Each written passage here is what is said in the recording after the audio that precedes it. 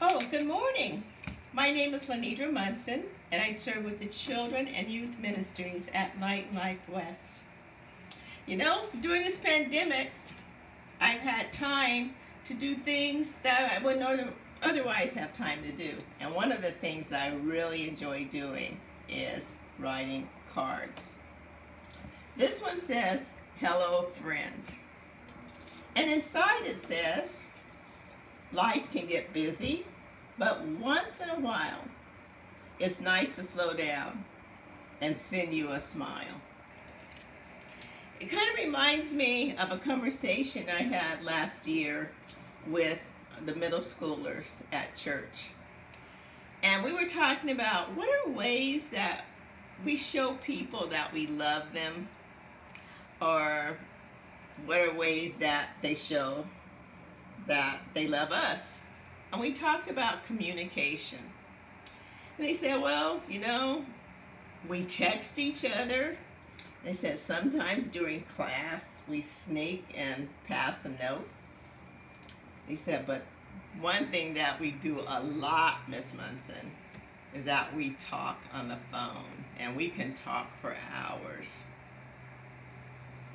And it made me think,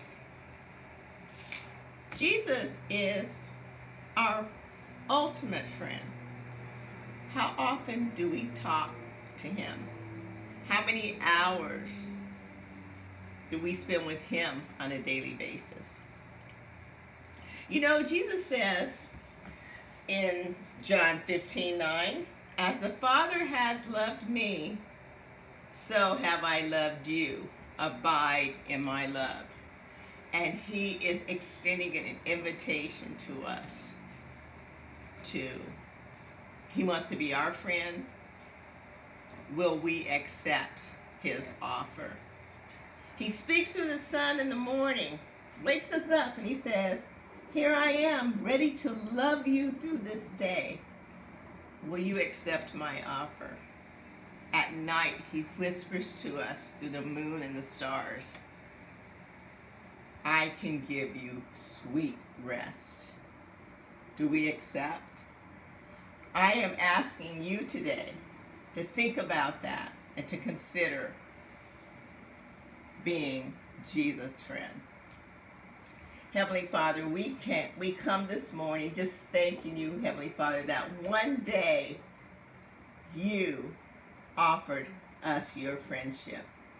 The ultimate friendship, Heavenly Father, because you laid down your life for us. And we're praying that, Heavenly Father, we will accept your invitation, and that we will not just be superficial, Heavenly Father. We will develop a friendship with you, that we will commune with you. We will talk with you. We will study your word, Heavenly Father. We will give you our inner feelings, our inner thoughts. And Heavenly Father, we know that you will reveal yourself to us. Heavenly Father, these are difficult times, Heavenly Father, but we know that you will get us through. We have a special blessing for our children and our youth who are returning to formal education, albeit through virtual learning. But Heavenly Father, we pray that you will just wrap them in your arms and impress upon their minds that no matter where they are, at home or at school, you are there with them.